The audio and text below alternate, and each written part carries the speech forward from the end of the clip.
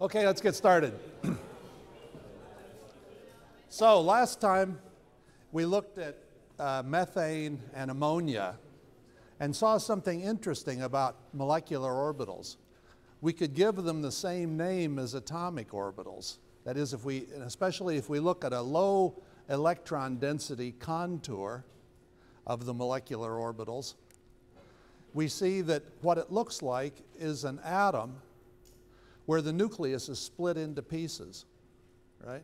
Now, that splitting into pieces changes the potential energy for the electron. So you expect that to distort the orbital. The electrons will move in the directions that pieces of the nucleus have gone. But then, in addition to potential energy controlling the shape of orbitals, kinetic energy also does. And that's the same thing as it is in an atom. You have a thing with no nodes, thing with one node, and when you have one node, you can have either a spherical node or a planar node, and there can be three planar nodes, so 2s and three 2p's. You have exactly the same considerations apply in a molecular orbital as an atomic orbital. You have the kinetic energy, which comes with curvature, which comes with nodes. Now, as you split the nucleus up and pull pieces in different directions, it doesn't have the same symmetry it had when it was all together in the nucleus, a spherical kind of symmetry. So the nodes get distorted, but still you can see them there. And we saw them last time and went through all the occupied and vacant valence orbitals of ammonia and methane and saw how they looked like atomic orbitals. This, not surprisingly, because it's so fundamental, the potential energy and the kinetic energy, applies to every system. It applies to you, viewed as a single atom, right, with a zillion electrons, okay? But pieces have moved around, so the orbitals change. We'll look at two more complicated cases, and then we'll get on to a different way of looking at bonding. So we'll look at ethane and methanol, and we use, well, I didn't tell you last time explicitly where I got the molecular orbitals from. I got them from my laptop. There's a program, the particular one is called Spartan that I use, and it calculates what molecular orbitals look like using approximate molecular orbital, that is a Schrödinger equation kind of theory. Okay, so let's just look at the ones of ethane and methanol. Now, both of these have 7 pairs of valence electrons. There are also core electrons, and if we were looking at the orbitals for all the electrons, we'd include those. And exactly how we're going to count those, you could do it one way or the other, whether you consider the core electrons, the 1s electrons, to just be part of the nucleus and then treat the rest as the electrons you're interested in, or whether you want to count the core electrons too. You can do it either way, but what you analogize to what depends on whether you count them as part of the nuclei or part. So anyhow, we're going to compare these molecular orbitals to the atomic orbitals of argon, which has also 7 electron pairs. Okay, so there's the 2s orbital. I'm going to start with that because I'm going to pretend that red part is the core, that there's a 1s, which is core electrons. But in this case, here's my pedantic note on this subject, which I just added. So if you have before we had just one heavy atom, carbon in methane, nitrogen in ammonia, right? So there was one 1s orbital, right? Now we have 2 heavy atoms, carbon in methane, carbon and oxygen in methanol. So there are 2 heavy atoms, and therefore 2 boring core orbitals. So for purposes of making analogies, we'll use the atomic 1s orbital of the atom that we're analogizing things to stand for all the molecular core orbitals. You can do it any way you want to. We're not really interested in that. We're interested in the valence orbital. So whether I start with the 1s or the 2s depends on how I'm handling the core electrons. It's not a big deal. Anyhow, let's pretend it's the 2s of argon here. And we're going to compare it with this lowest valence level molecular orbital of ethane. Now, we can as I do this on the left side of the pictures, I'm going to show one view, And then because it's more complicated than methane and ammonia were, I'm going to also show a picture rotated by 90 degrees. So I'm going to rotate around that axis, and on the right I'll show a different view of the same orbital. Okay, so that's the lowest valence level molecular orbital of ethane. And it's not very exciting. It's just a distorted sphere. And you can see the way in which it's distorted. It's distorted vertically because the two carbons are pulled apart. So it's got sort of a narrow waist to it. And then it's pulled out where each of the protons left the middle atom to come out and be hydrogens. Okay? Now, if we look at methanol, it'll be a little different. Can you anticipate how it might be different? If on the bottom we'll have CH3 again, but on the top, instead of having CH3, we're going to have OH. How do you think it might be different in the way it looks? It might be skewed more towards the OH because oxygen is more electric. Okay, so oxygen has a bigger nuclear charge. So that's going to pull the lowest energy orbital toward the oxygen. That'll be one thing. We expect it to be bigger, top heavy. Okay? What else about how the top will look? How will it be different from if it were a CH3? Yeah, Alex? I can't hear very well. Oxygen has lone pairs. Now, how is that going to change things? Or another way of saying the same thing is it has only one hydrogen up there. How's that going to change it, do you think? You have to speak up.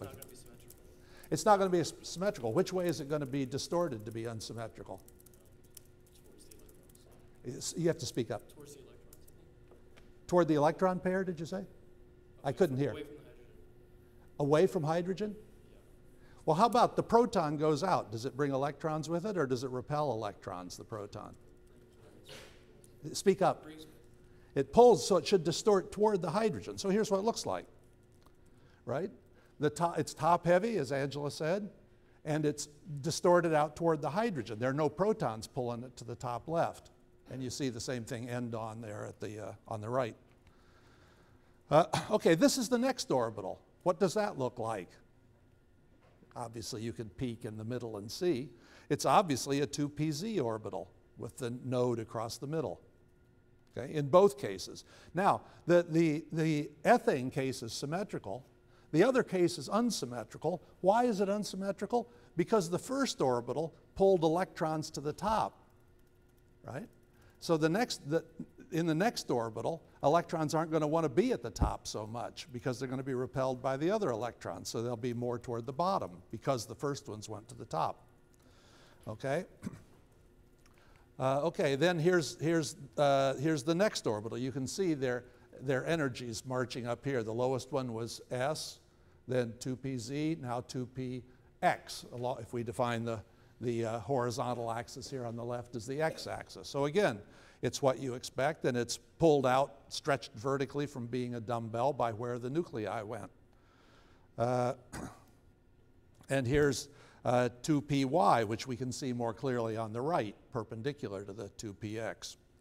Okay, and notice that it's obviously so that the methanol orbital will be less symmetric in all cases than the one for ethane. But still we can recognize the nodes because they must go that way. It must be no nodes, one node of 3 different kinds, and so on. Okay, now this is 3s. You notice it has the node that we don't see, the one that's down near the nuclei, right? In fact, 2 nodes down near the nuclei, one for each of the heavy atoms. But then this now has another spherical node, or approximately spherical node. So we have that extra red lump in the middle on the top, or blue in the middle. Just to review, what's the difference between red and blue? On the top, the computer decided to draw it with red in the middle.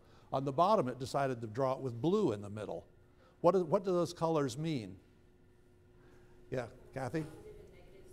They mean positive and negative. So which one is right? Should it be positive in the middle or negative in the middle?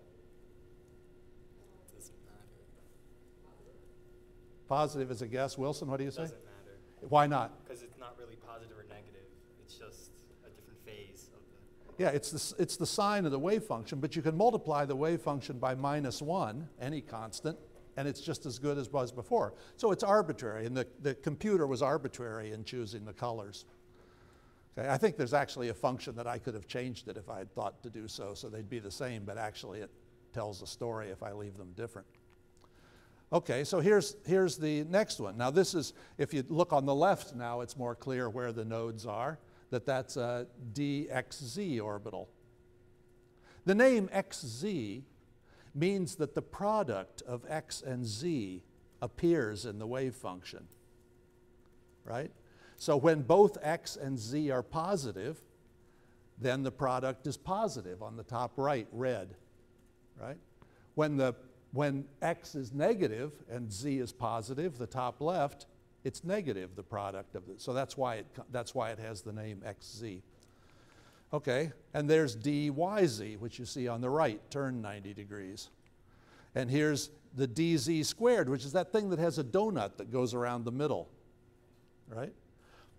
It's hard to see the donut. Can you see? It's blue on top. You can easily see the red on the top left, which is what's blue in the middle, right? The sign has changed, right? But the donut is highly distorted because as you go around, first a proton on the top pulls it up, then a proton on the bottom pulls it down, then up, down, so it's like a crown. The donut has been made into a crown around the end, right, by the protons pulling it that way. Okay, then here's the 3pz. So it has the horizontal nodal plane, but also it has a spherical node, which you can see in either picture, really. Okay. Then here's the 3py orbital, which again has that spherical node, but now the planar node, or approximately planar node, is vertical instead of horizontal. So that say on the top right there you have red on the right and blue on the left. There's a vertical node over which it changes sign, going right to left. Or here's the 3px. Or here's the 3dxy, which you don't see so well here. But if you turned it down, you would. And here's the 3d x squared minus y squared, which again, to see it well, you'd have to turn it. And here's the 4f orbital. So you can see, especially say in the top ones compared with the atomic orbital, that it's exactly the same general pattern of nodes, slightly distorted. And incidentally, remember all the n equals whatever, n equals 3, all the orbitals had the same energy before. Now they don't have all the same energy. Notice that they all have different energies. None of them are degenerate. Why? Because if you broke the nucleus apart, how stable a thing that has that general shape, like a dumbbell or a clover leaf or something, how stable the electrons are in those lumps depends on whether a proton got pulled into the lump. If there happens to be a proton in the lump where kinetic energy, the node pattern, wants it to be, then that'll be unusually stable. If the protons have been pulled someplace where there is a node because of kinetic energy, then it won't be stabilized. So that breaks the degeneracy of these different patterns that have the same number of nodes. It depends on how the potential energy changed. Okay, now just finally and very quickly, I want to look at 1-fluoroethanol, which is a molecule that would have, I think, no stability at all, but you can put it into as a practical matter, you're never going to put it in a bottle, but you can easily put it into the computer and calculate what its molecular orbitals would look like. And I did it to show you something that's very, very unsymmetrical and has atoms of very different nuclear charge, okay? So, what will the very, very, very lowest orbital look like, do you think, for this thing? It has a fluorine, an oxygen, 2 carbons, and 5 hydrogens. So what do you think, if you were an electron and you had that set of nuclei arranged this way, where would you want to go? Elizabeth? Very biased to the left, especially around the fluorine. Yeah, now what would the very, very, very lowest one? It should be more toward the left. Right. And really close to the fluorine. It would be a 1s orbital, and mostly on fluorine, because that's where most of the protons are, the most concentrated protons. So let's look.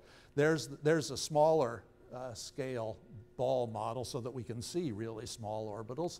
And you're absolutely right. It's the 1s, or it's essentially the 1s orbital of fluorine is the very lowest orbital. What would be next? If you were, suppose you came up and this seat was already taken. Now where would you go, the next electron? Zach? Oxygen. To the oxygen, because that's the next highest concentration of protons. And next? Where will you go next? Steve, what do you say? The 1s of fluorine is taken, the 1s of oxygen is taken. Where do we want to go next? Pardon me? Ah, which carbon? The left carbon. Why? Because it's closer to the fluorine than the oxygen. And what does the proximity have to do with it? The proximity means that the electrons that are on that atom will have been drawn toward, and we'll talk about this more later, will have been drawn toward the fluorine and the oxygen. Therefore, that atom will have fewer electrons, or lower electron density, right? Therefore, it's a better place for other electrons to go, okay? So you'd expect the next one to be the middle carbon, right? And finally, of course, it's going to be the second carbon, the one that's remote from the electronegative high nuclear charge atoms. Okay, now we've done all the 1s's, so we can look at what's interesting, the valence orbitals, the ones that are going to be involved in bonding. These don't have anything to do with bonding. Okay, so there's the first one. Does it, Russell, tell me something about the shape of this. Does it surprise you? No, it's highly distorted towards the fluorine. Yeah, it has no nodes, except it actually has little nodes down near the nucleus because it's actually more like a 2s orbital in that respect, okay, because of the core electrons. So it has tiny nodes that we don't see around the nuclei, but it has no nodes within the valence big orbitals that we're looking at. So it's like an s orbital, right? And it's big where the nuclear charge is big, as you say, okay? What's the next one going to look like? Any ideas? Pardon me? Towards the oxygen. Toward the oxygen. Will it also have no nodes?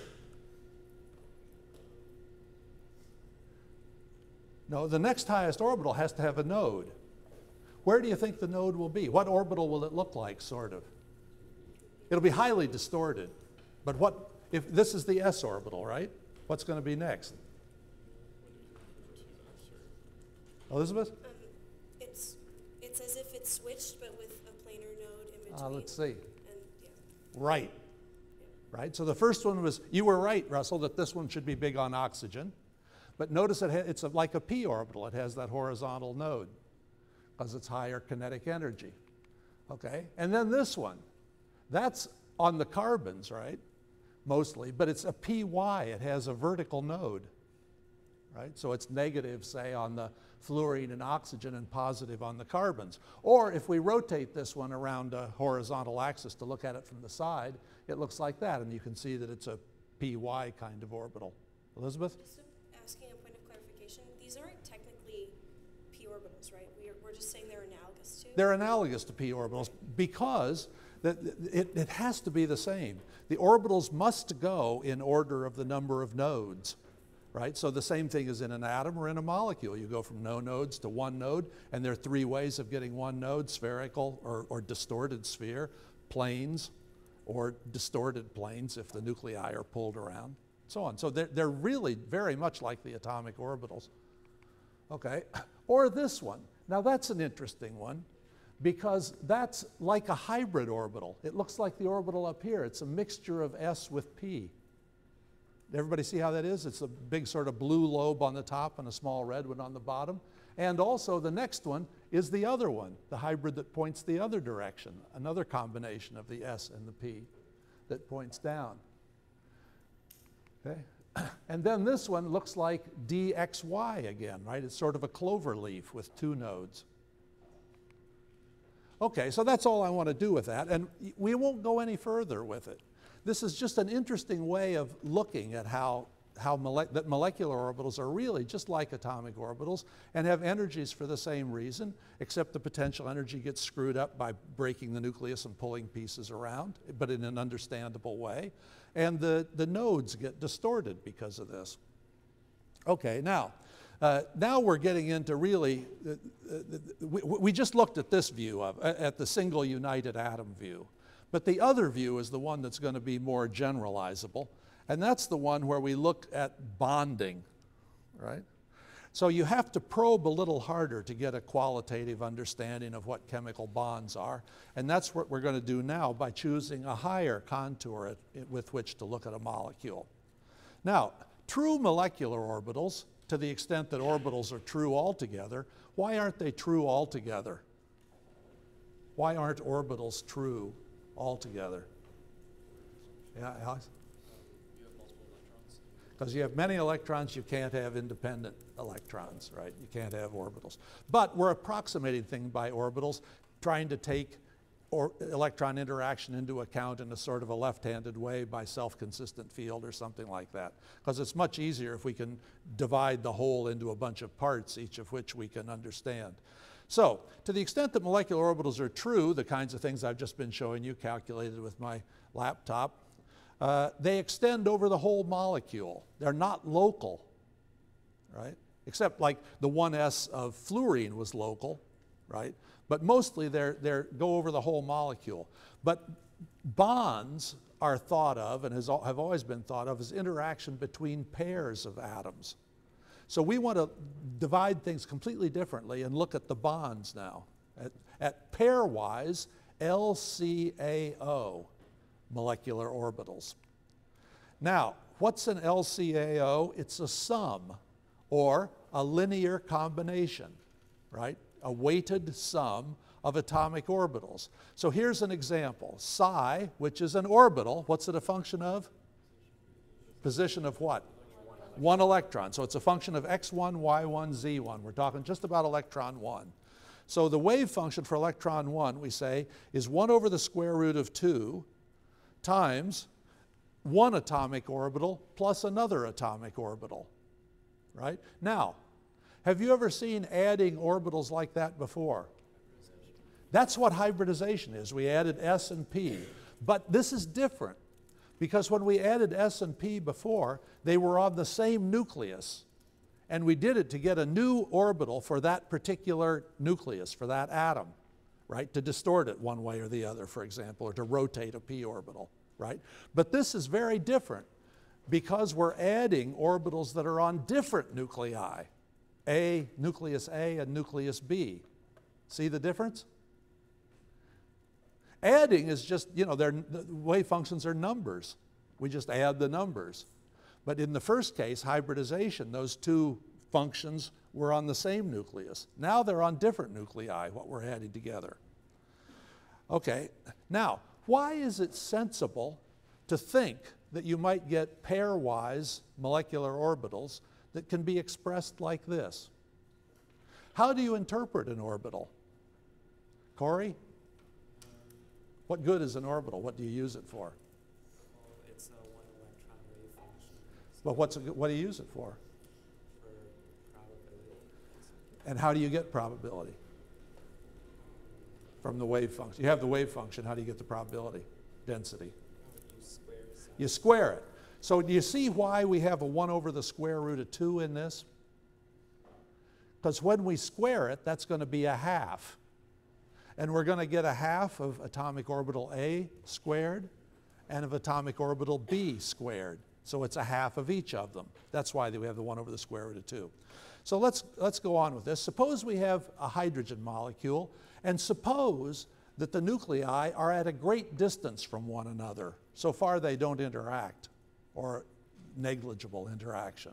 They're very far apart. What would you expect the lowest energy one electron wave function to look like? The one possibility is that the electron could sit exactly halfway between the two nuclei, right? Is that a reasonable place? Is that the low energy place for it to be? Lucas, what do you say? No, because the added probability density there is not the greatest. It'd be Why just not? one or the other. Why shouldn't the electron sit right? If the two nuclei are this far apart, and I don't mean 2 angstroms apart, I mean 2 meters apart. There's a proton here and a proton here. Is the electron most likely to be here, halfway between? No. Where would it be most likely? Probably nearer to one of the 2 atoms. And which of the two? Either Suppose you took the long view. Suppose you averaged it over 18 zillion millennia, time average. Sometimes it would be near this one. Sometimes it would be near this one. Okay, what would it be if you took a really long view? both. And half here, and half here. So the wave function, when you square it, you want it to be half looking like this atom and half looking like this atom. Then you see the time average, right? It might take a long time to achieve that average because it takes a long time for the electron to tunnel 2 meters, right? But in the very, very long time, it would look like that. So we know what we want it to look like. What we want is that the probability density, the square of this 1 electron wave function, should look half of the time like the atomic orbital A squared and half of the time like atomic orbital B squared. So on time average, it's half of one and half of the other. Everybody with me? So that's what the, yeah, Nate? Why isn't there like a 2AOA plus 2AOA to 2AOB? Oh, because I'm telling you what it looks like. It's got to look half like this and half like this, right? So the square of it has to be this. So all we have to do to find the wave function is what, if we know what its square is? All we got to do is take the square root and we've got the wave function. Bingo, there's the square root. Right? So that is a reasonable way to write the wave function. 1 over the square root of 2 times atomic orbital A plus atomic orbital B. Claire, you have a question? From my small understanding of the math that I've done, this may be wrong, correct me if I'm wrong, but don't you, if there's like a bracket, there's 2 things inside it, and a square outside of it, don't you have 4 things that come out of Distribute it? in the one half. You can't just put the square straight. You want that? Yeah. Okay, now, Claire, you're going to help me out. How big is that? That's a number. It's the product of atomic orbital A assigns numbers everywhere in space. Everywhere in space. Atomic orbital B assigns numbers everywhere in space. So at some point in space, atomic orbital B assigns a number and atomic orbital A assigns a number. And A times B is the product of those 2 numbers. How big is that product? How big is atomic orbital A here? This a meter away from the proton. Not very big. And how big is atomic orbital B there? Not very big. Now, how big is atomic orbital A here? Very big. Okay. So now, how big an error do we make if we neglect A times B? Where do we make an error? Do we make an error here? No. Do we make an error here? No. Do we make an error here? Yes. No. We make an error, yeah, sure enough. We make an error. How big is the error? It's negligible because it's at great distance. Okay, so at great distance we can forget that. So now it's easier to take the square root, right? Okay. The old fox up here, huh? Okay, now your problem is what happens if H2 is at the bonding distance? What if they're only an angstrom apart?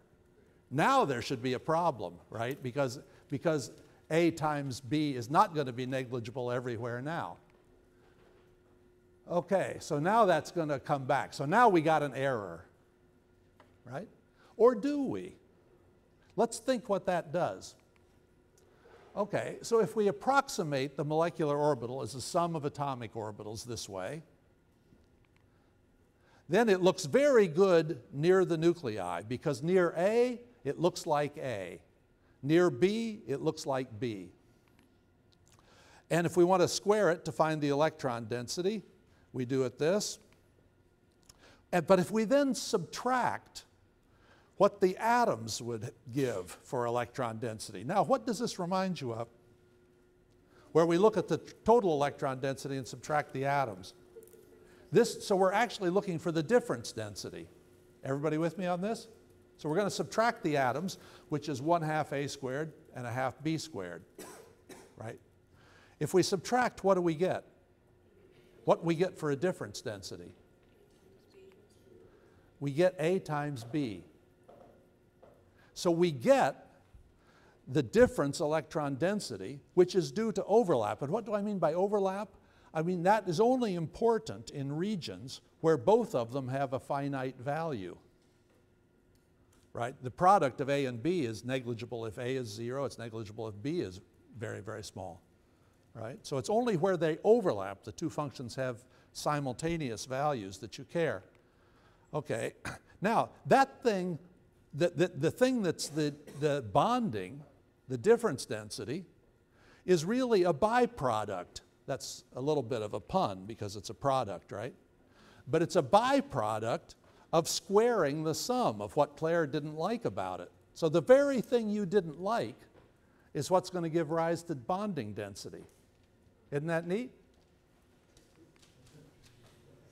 Okay, but notice that here we're multiplying A times B. But this is a completely different instance of multiplying from what we had before. Right? Before we multiplied two orbitals to try to get a 2-electron wave function. This has nothing to do with this because both of these are functions of the same electron. It's like 1 electron that we're squaring here. So this A times B, this product, this overlap, comes from the squaring. It was when we squared it that we got that. Okay?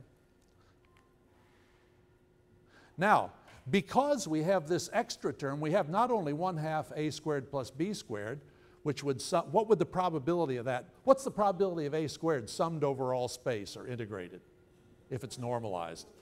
And this one? And what's this whole quantity? 1 because of the half. But actually, we've got it bigger than that, right? Because we added the overlap term to it, right? So it's actually not going to be a half. It'll have to be something a little less than a half, so that it'll sum up to 1 if we want to normalize it. Okay, so there are going to be those less than a halves there. Okay, now what does that do? That shifts electron density, right? We're taking electron density away from where the nuclei are, from A square and B square. And where is the electron density going? Because we're using less than a half to begin with, right? We're taking electron density away. There's going to be we're subtracting more than was there at the beginning, right? Which means that we're going to have negative electron density in the difference map. Electrons are going away from the atoms. Where are they going to? Into the region where there's overlap, right? So they go away from there into the overlap region. So this is just like what we were seeing with X-ray. Okay, so that overlap, the A times B term, is what creates bonding. And we've seen this before. Remember when you have wells far apart, the wave function is the sum of the two. We saw this in 1 dimension, right? But if they come close together, you get a wave function that looks like that, which we looked before just from the point of view of the energy and saw that that would stabilize the particle because it's got less curvature, less kinetic energy, right? But also the electron density grows in the middle. Right? So from the point of view of the electron distribution, that was the glue holding the atoms together. So it's held together both because the energy goes down and because you put this glue in the middle, which is what causes the energy to go down. Okay, so that's bonding. And remember, we also had this. So as the energy went up in the middle one, the energy is lower here than it was in the atoms apart. So the nuclei push one another apart now without the glue in the middle, and that was antibonding. So we've seen it before in 1 dimension, but it's true in 3 dimensions as well. Now let's think about this again. So here's atom A. Now, where is the square of that function significant? Is it significant there? No. Is it significant there? Yeah, it's a little bit significant at least. How about there? A little bit, right? Okay. Now, suppose we have another atomic orbital there. Now, where is the product significant of A times B? Okay? So is the product A times B significant there? No. Is it significant there?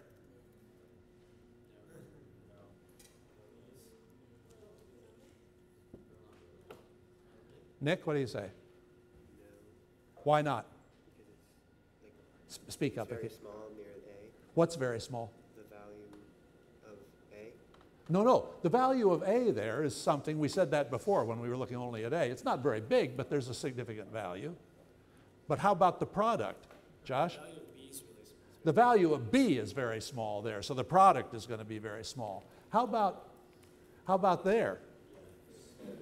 Now they're equal, and they're halfway between, they're equal. So both of them are a little bit small, but their product is still significant, right? Only in this region where they overlap is that product significant. Okay, so at the center, notice that the number psi A assigns and the number psi B assigns are the same number. So 2 times psi A psi B is as large as psi A squared plus psi B squared, right? Because psi A times psi B is the same as psi A squared. So the electron density is nearly doubled in the middle from what it would have been if it had just been 2 atoms. So that's the region of significant overlap, and that's what we care about. So the overlap integral, summing this product or integrating it over all that space, that's a certain density, right? That we squared in order to get that, right? That's part of the density. So we sum that, the density that comes from that product over all space, and that's called the overlap integral. If the atoms are very far apart, the overlap integral is essentially 0. If the atoms are close together, the overlap orbital will be finite. And the better the more the orbitals overlap, the bigger the overlap integral, obviously. So that measures the net change that arises on bonding, the difference density, as we've just seen. Now let's look at some practical some theoretical examples here. So let's look at the total electron density as calculated for adding 2 1s orbitals of hydrogen at the appropriate distance for H2, right? This was done 40 years ago and published in the Israel Journal of Chemistry. Okay, now, so on the left we have the total electron density that you'd calculate from that very simple thing, 1 over the square root of 2a squared, a plus b, 1 over the square root of 2a plus b. And you square it and you get the density, and that's the density contoured at 0.025 electrons per cubic A0, the unit of distance. Okay, now on the right is the difference density. So from that thing on the left, we've subtracted the atomic orbitals, the atomic electron densities, and you see exactly what you expect. It builds up in the middle where there's overlap, and at the expense of the atoms. Yeah, Russell? I think it's the H2 molecule. I'm sure it's the H2. They aren't so fantastically different because the 2 electrons are in the same orbital. 2 electrons can be in the same orbital, so one will be twice as big as the other. Qualitatively, they'll look very similar. And I think this is the H2 molecule, but it might be the ion, I'm not sure. Okay, at any rate, the contours on the right are much smaller. Remember, difference density is much smaller than total density. So what you see is that it's contoured at 0.004. So you have 1, 2, 3, 4, 5 contours. So you get up in the middle to 0.02 electrons per cubic angstrom. That's how much bonding has changed things at the maximum. Okay, now, the energy that's calculated with this very, very, very crude wave function, just 1 over the square root of 2 times the sum of the 2 atomic orbitals. The energy you calculate that is 92.9% of the true energy. That's pretty darn good, right? But almost all of that energy that you calculate was already present in the separate atoms. We're not interested in the energy of the separate atoms. We're interested in how much it changes when you make a bond, which is a small difference between large numbers. So it turns out that although we're within 7% of the true total energy, this simple model only calculates about 50% of the change in energy that came from putting them together, right, which is much smaller. Okay, so high accuracy is required to calculate a correct value of the bond energy. This simple thing won't do it. Well, it's in the right direction. You're halfway there, so it's a pretty good start, right? But to do the difference, as in the same way you needed high precision to do X-ray difference maps, you need better orbitals than this if you want to calculate good bond energies. So you need to make the orbitals better, okay?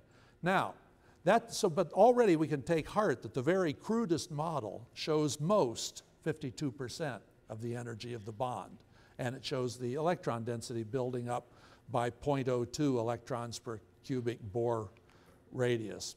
And what we saw qualitatively was there was a shift from the atom to the bond of electron density. Okay, now we can adjust the molecular orbital to get a better approximation of the true thing. How will we know when we've adjusted it and it's gotten better? If we adjust it and calculate a lower average energy, I should have said lower average energy, because if we don't have a true wave function, we get different values for the total energy. The kinetic won't exactly offset the potential as you move from place to place. But if you get the lowest average energy, then that is, by definition almost, more realistic, because you can easily prove that the true energy is the lowest possible energy. That makes a certain amount of sense. The lowest possible calculated energy is the true energy. So if you change your wave function and get a lower average energy, you're closer to the truth, okay? That's called the variational principle. Okay, so here we've changed the form of the wave function, molecular orbital, and how did we change it? What does a 1s orbital look like? Kate, do you remember the form for a 1s atomic orbital?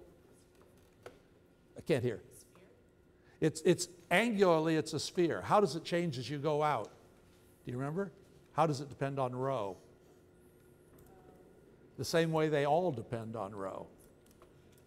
Anybody remember? E to the minus rho. So it falls off exponentially at a certain rate. And that rate, how fast it falls off, is determined by the nuclear charge. Okay? Now, one way to change that shape would be change how fast it falls off, right? It wouldn't be correct for the atom anymore. We've already got the correct solution for the atom. But we could change the shape of the thing by changing that how fast that exponent falls off. And we could vary that in the molecule using 1/2, 1 over square root of 2a squared, a plus b, right? But those a plus b are no longer true atomic functions. They're a little fatter, a little skinnier, okay? And we can change how fat or skinny it is until we get the lowest molecular energy.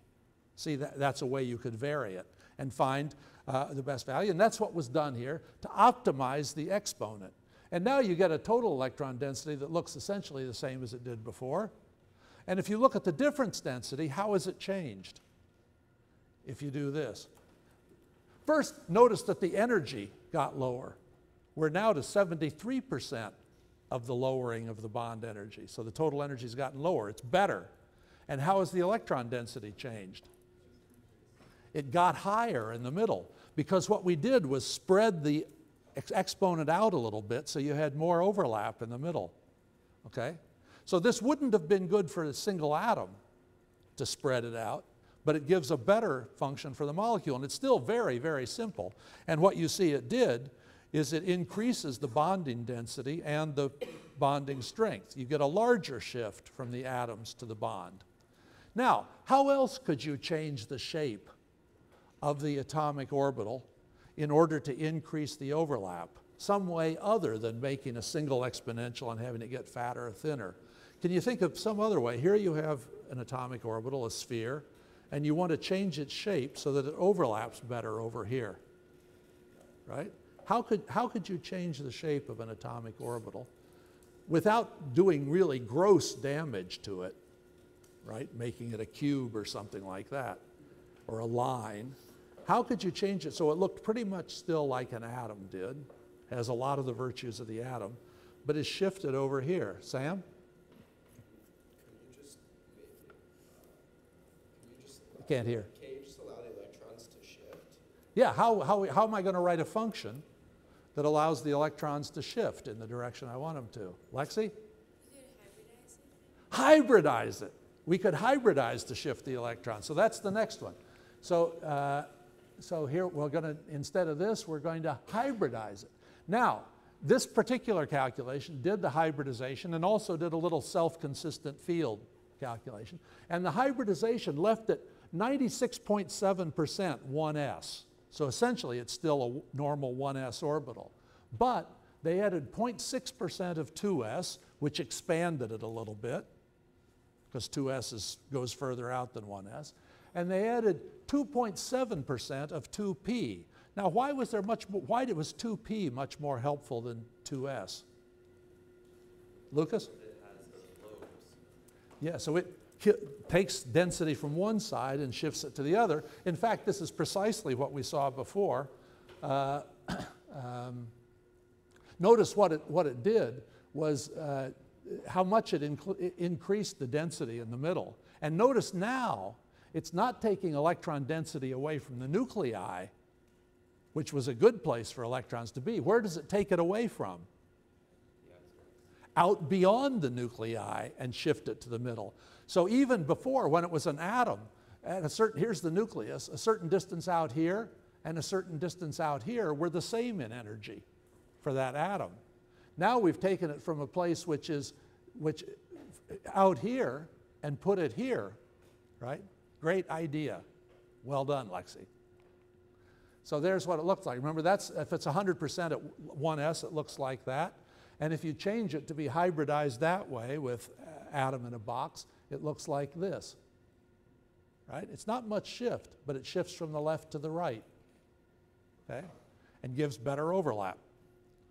Okay, but it requires the atom to be a little bit less happy as an atom because it's partly 2s and 2p now. The electrons are further from the nucleus, but you make up for that by having a better bond. Okay, now notice that didn't change the energy very much. It went from 73% to 76%, right? We were already about the right energy, but it changed the density a lot to be what we want it to be. Okay, so there's a much bigger shift, and it's now from beyond the nucleus into the bond, right? And now we're going to do the last thing. We've done SCF already, but now you have to do a higher level calculation that'll do correlation, take the correlation of the electrons into account. And if you add some correlation calculation to this, you now get 90% of the bond. If you did complete correlation, you'd get 100% of the bond. What does it mean to do a calculation with complete correlation? It means you don't have an error anymore. You've used a really good calculation. So already at this level that was done 50 years ago almost, you get 90% of the bond. And the bond density, notice, what about the electron density?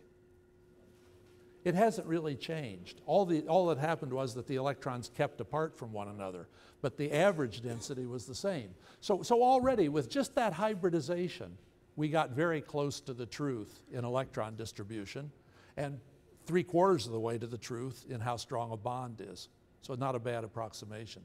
So hybridization to give better overlap is a great thing. So the density wasn't changed, but you got a much better energy. And how so? Because the electrons kept apart from one another when you allow correlation. Okay, so here's a pairwise atomic orbital, less than 1/2 the square, 1 over the square root of 2 times a plus b, and you can use hybridized orbitals.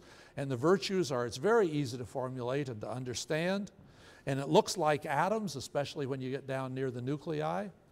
And that you don't want that to change because that's the main event for electrons. You get much more energy forming atoms, as we saw before, than you do making new bonds once you have the atoms already. Okay, it builds up electron density between the nuclei through overlap, which is the source of bonding. It smooths psi to lower the kinetic energy. And then there's a pedantic footnote here that actually there's a thing called the virial theorem, which I'm not going to stress you with, but that little bit of there, it happens to be true. But still, we have the proper understanding of what's going on. Hybridizing AOs provides flexibility that gives you better overlap. And if you use all the H-like atomic orbits, you have perfect flexibility. You can make any shape you want. Okay, but we're going to keep it simple. Use only 2s and 2p orbitals to hybridize, because that'll give you most of the way there, and it's much simpler rather than to try to mix 5f orbitals into it also. Okay, so that's great. And when we square it, we get this, which has the overlap part that helps us out. We have the atoms plus the bond, which is the overlap, that product part. But we could have done the same thing to get the same product as far as the atoms go if we'd used a minus sign instead of a plus sign in combining things. Although then we would have changed the sign of the overlap thing. It would become minus, so we would change it from being less than to being greater than in order to have it be normalized at the bottom, right? And that's the antibond. So we get both the bond and the antibond by doing this. And now we're going to go on next time to overlap, which we've already introduced, and also the concept of energy match. And when you put these two together, you'll really understand bonding.